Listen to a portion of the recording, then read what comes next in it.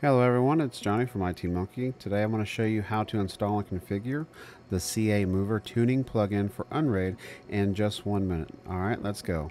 So you're going to start by logging into your Unraid dashboard, and once you've logged in, go ahead and click on the apps section, and you're going to search for a plugin called CA Mover, or you just go ahead and type in Mover Tuning. Alright, and once you have that selected,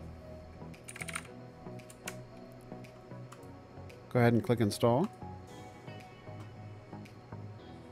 Done.